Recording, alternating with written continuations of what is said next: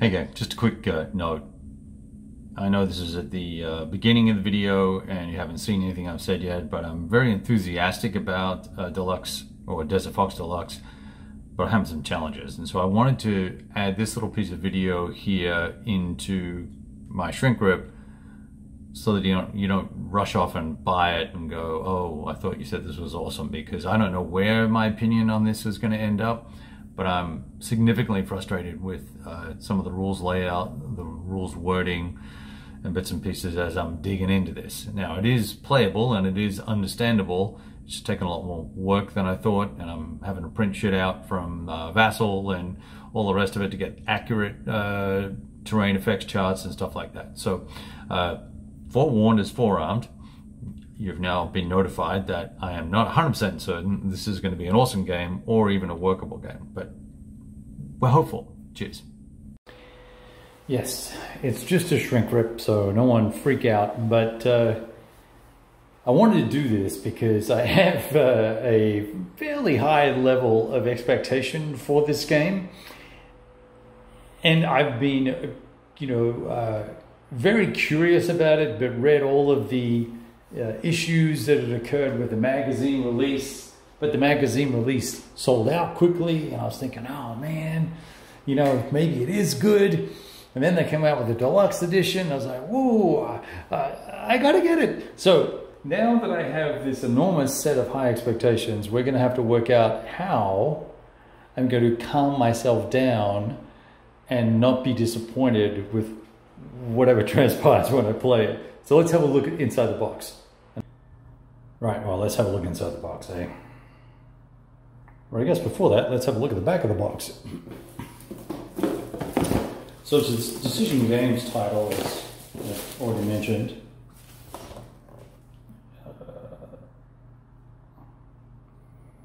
Handful of maps, not sure how big they are.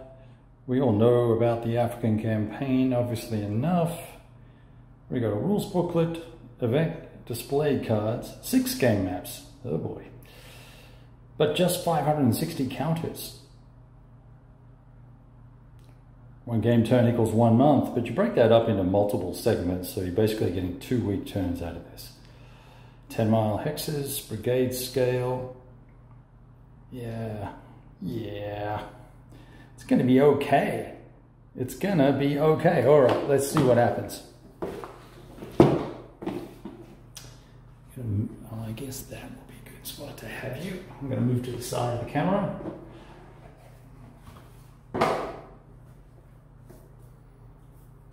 We'll have a look at the cards, 2 dice, the rules, which I have already downloaded and read. They're full color and well documented and well laid out, pretty clear. Support document is one of the things that kind of got me excited about it.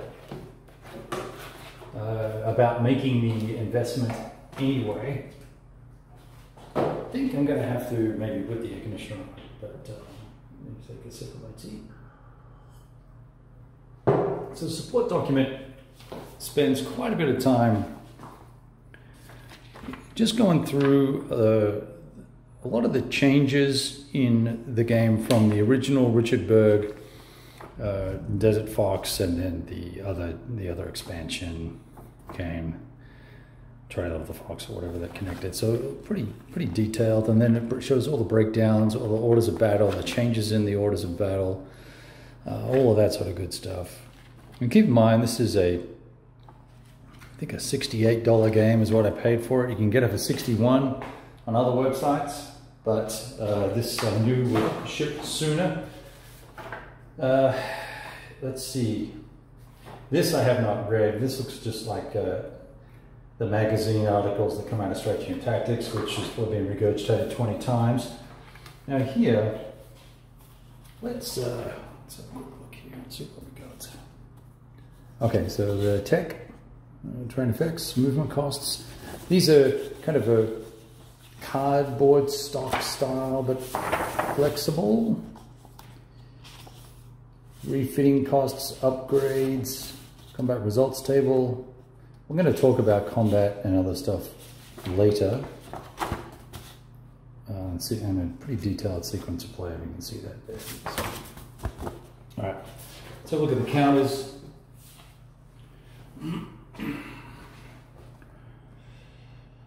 So I'm trying to look at this through the camera with you. They look like they're German. All right. And probably, there's your Italians there. These are actually a yellow color. I know they don't look it in on the camera, but they're yellow. And these are gray. And these are a sort of a reddish brown color. And then there's American forces down there, which you can see all the Brits, all the Commonwealth forces and whatnot. Okay, so let's lay out. And these cards play an integral part to the game. It allows you to make some choices about activities that are involved in the game. So let's see what we got here. So we have our little Libya map. I'm just going to lay these out. Maybe I'll lay these out and come back to you.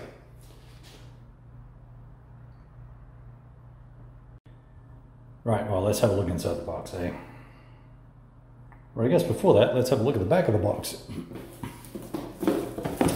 So it's a Decision Games title, as I've already mentioned.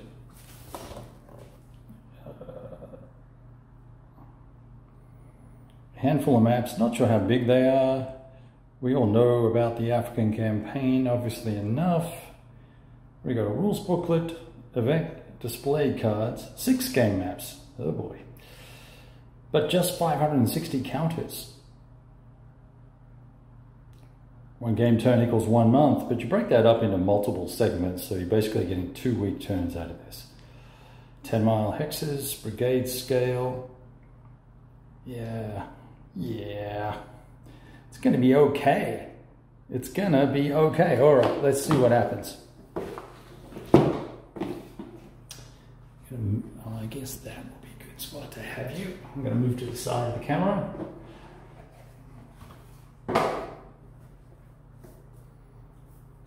We'll have a look at the cards, 2 dice, the rules, which I have already downloaded and read. They're full color and well documented and well laid out, pretty clear. Support document is one of the things that kind of got me excited about it, about making the investment anyway. I think I'm going to have to maybe put the air conditioner on, but let me take a sip of my tea. So the support document spends quite a bit of time just going through a lot of the changes in the game from the original Richard Berg, Desert Fox, and then the other expansion game, Trail of the Fox or whatever that connected. So pretty detailed, and then it shows all the breakdowns, all the orders of battle, the changes in the orders of battle, all of that sort of good stuff. And keep in mind, this is I think a $68 game is what I paid for it. You can get it for $61 on other websites, but this I knew would ship sooner. Let's see. This I have not read. This looks just like the magazine articles that come out of Strategy and Tactics, which has probably been regurgitated 20 times. Now here, let's have a quick look here and see what we got. Okay, so the tech, terrain effects, movement costs. These are kind of a cardboard stock style, but flexible. Refitting costs, upgrades, combat results table. We're going to talk about combat and other stuff later. And a pretty detailed sequence of play, we can see that there. So. All right, so look at the counters.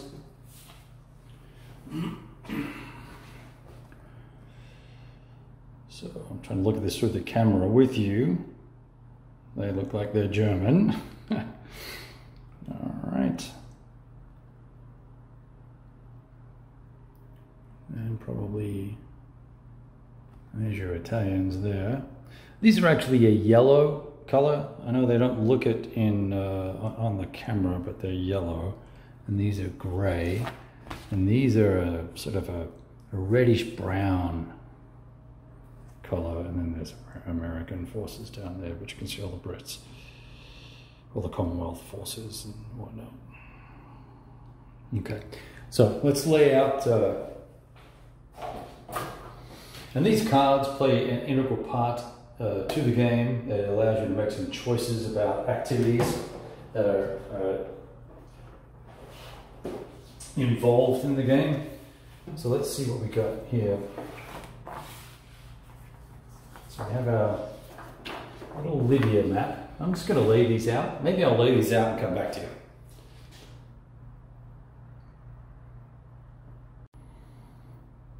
All right, we've got the maps all set up now. So let's have a look and try and scroll around and check it out. Starting in the west, from Algeria through to Tunisia there, and that little lump, and then all the way down around through Benghazi, Tobruk, I should say, and then west into Egypt. And this is I think a 10-foot table. I don't know, I forget, but it basically takes up the same amount of space lengthwise as DAC 2, but obviously not the volume of space because of the difference in the hex sizes, which we'll talk about in a second. But that gives you a bit of a feel for it. All right, I'm going to change perspectives here, and then we're going to sit down and have a look at some of the summary tools that go around this, and we'll talk a little bit about the game system and have a bit of a chat about it, and get excited, get our juices flowing to play this little sucker. All right, later. Okay, we're back, and got a little bit of rain coming in. It's still hot, got the air conditioner on, so sorry about the noise. It's probably okay, I hope. Hot. I'm going to switch the camera around. Let's have a look at some of the maps up a little closer. Check out some of the detail, get a little bit more familiar with the maps. One of the things I did go back and look at was that DAC 2 is 5 miles to the hex. So that to me would mean that I had short sheeted my setup for DAC 2 when I played it. I had it set up against the wall here on I think on this table or maybe a set of folding tables. I don't remember right now. And I think I took the Egypt, the Alexandria Cairo map off and just used as a little chart you can use to just shuttle stuff backwards and forwards, because unless the Germans do extremely well, nobody's getting to there anyway. And then of course that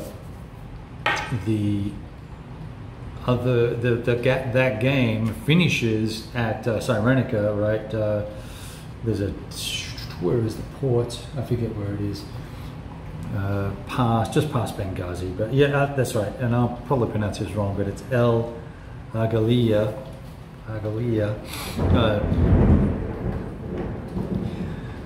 That's what you get for saying it wrong. That's where the game ended. So basically, let me switch.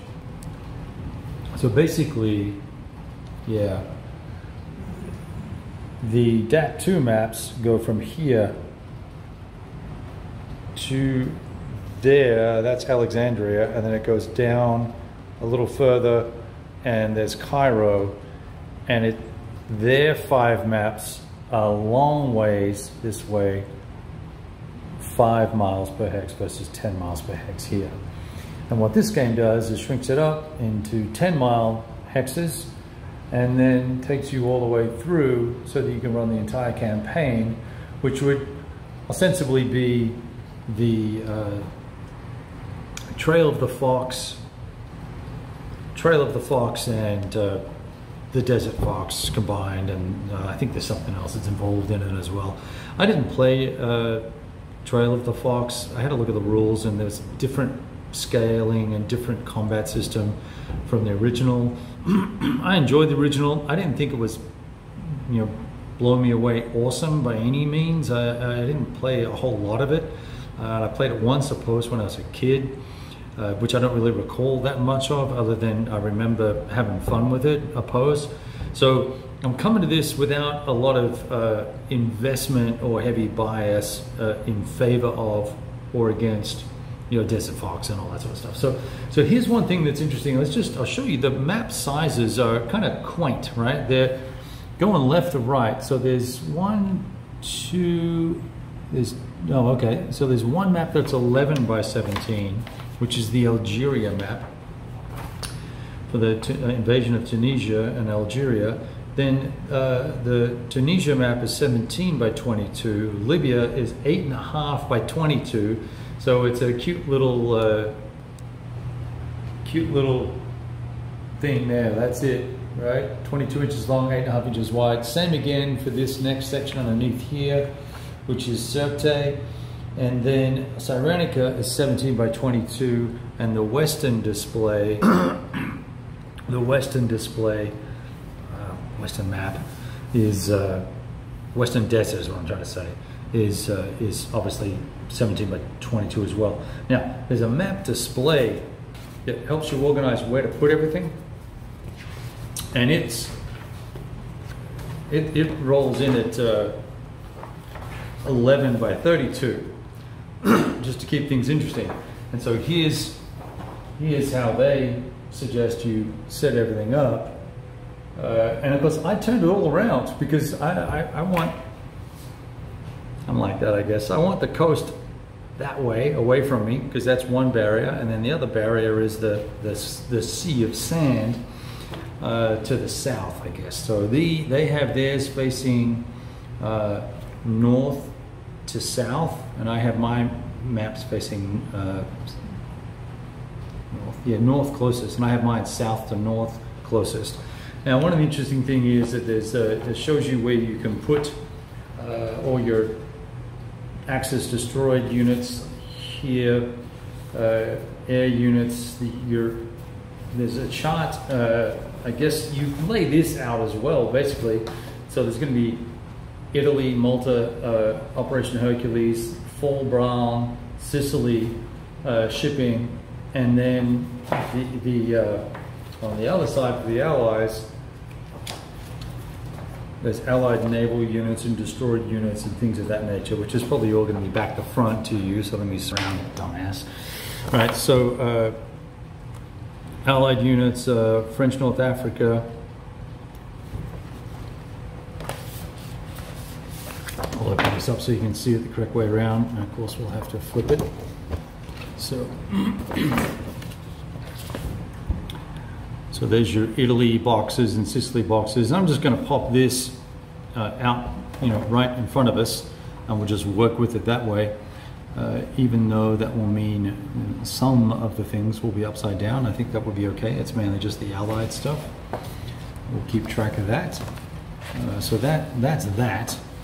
And I thought it might be worthwhile having a look at some of the innovations / changes that have occurred in the system. So let me grab my stuff here. We look at the rules. It's 41 pages. Really starts at page 3 with the components. So and a bunch of abbreviations. The sequence of play starts on page 5. So you're in the high 30s of page count for rules. As you can see, they're pretty well laid out as well.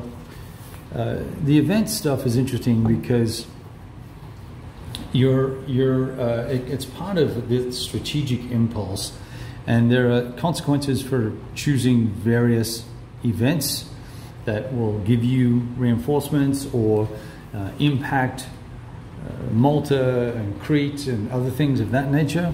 So that will add some replayability, hopefully, and also a little bit of variability to what could have happened, what did happen, without it being one of those highly structured reinforcement. I know that the 15th Panzer is going to arrive on X date, so that might aid replay value there. Same thing goes with withdrawals. There are cards that you can play for that as well. not necessarily interesting.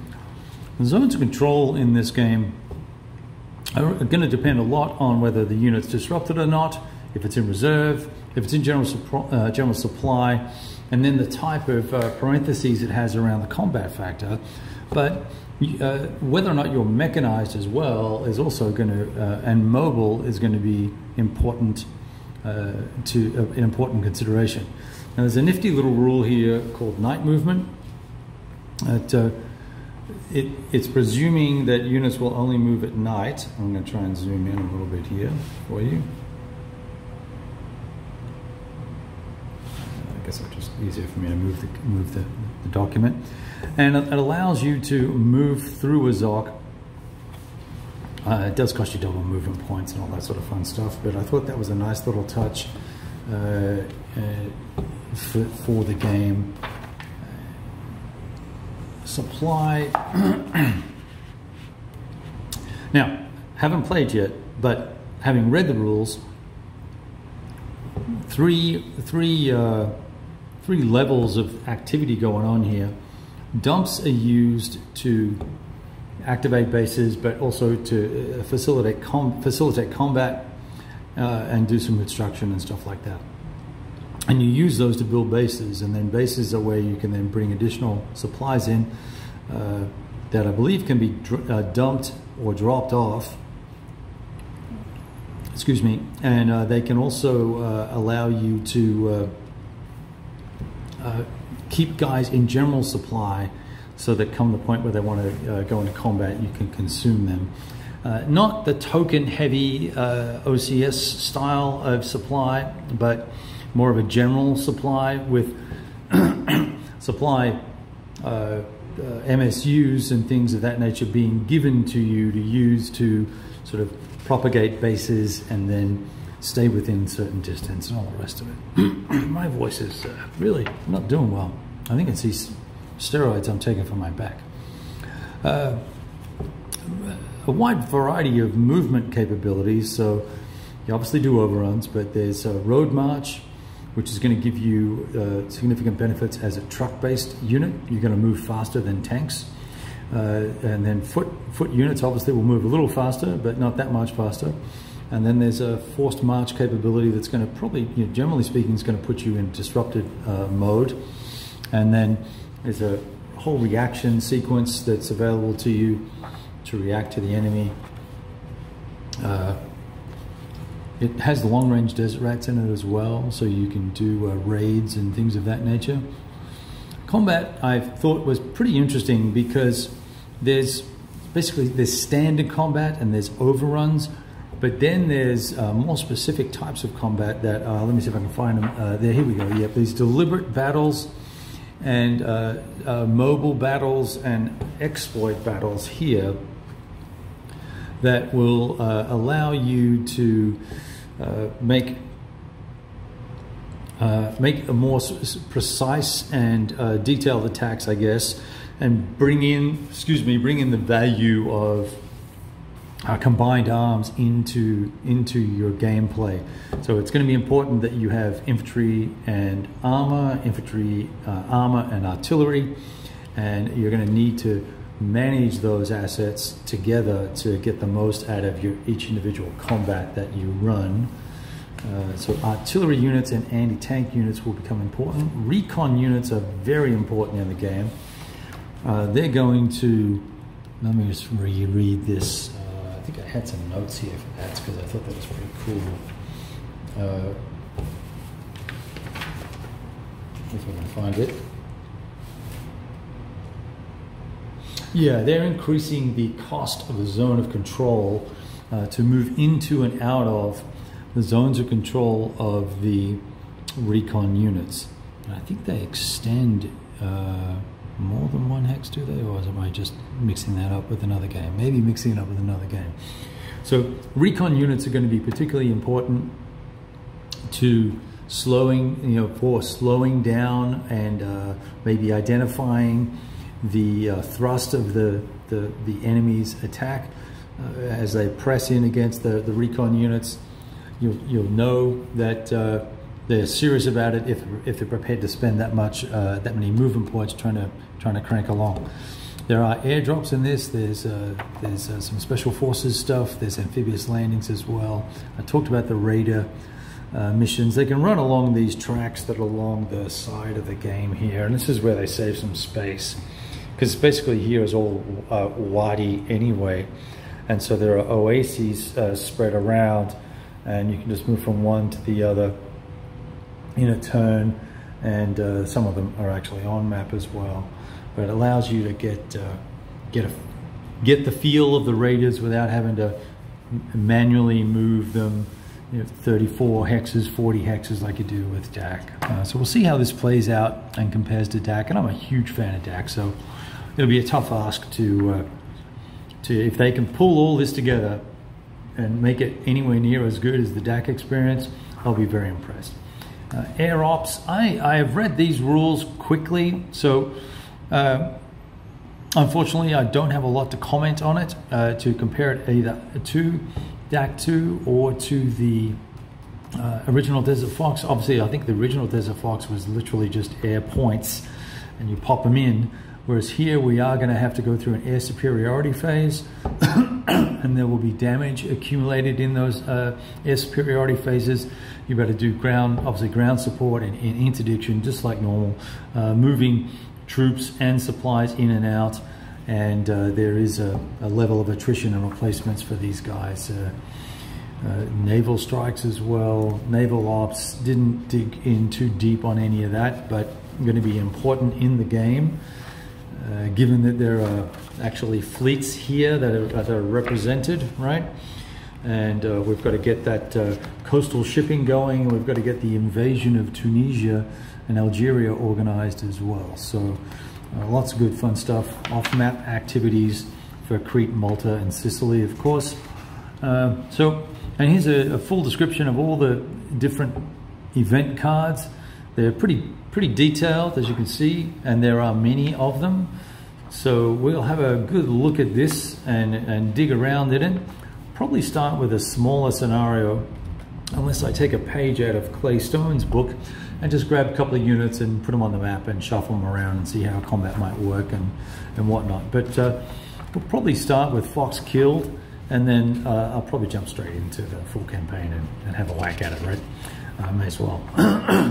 If I set it up correctly, I can set up just what I need and then add the maps as we go, perhaps. We'll see how that works out. All right. That's it. Long video, but I think it'll be well worth the time investment. Give you another quick look at the counters if you wish. I've got them a little closer to me and a little easier to have access to. Pretty good thickness, not awesome. Not, I'm not going woohoo. Certainly not as good as Compass's counter thickness. Nor GMTs by any means. They are, they're kind of the flimsier magazine quality is the word I'm looking for. And I think they're going to punch out just fine based on how they feel. And obviously they're set beautifully, so I'm appreciative of that. Everything else is first class in production quality. Thick paper, full color, non-gloss. We can write on this, make notes. We've got the event cards, with a real elastic band. Look at that. All these different event cards that we'll need to dig into and understand, and then some black and white charts here, except for the terrain effects, of course, and then support booklets and some campaign articles. Pretty big package for $61, $68, depending on where you buy it. I'm impressed so far.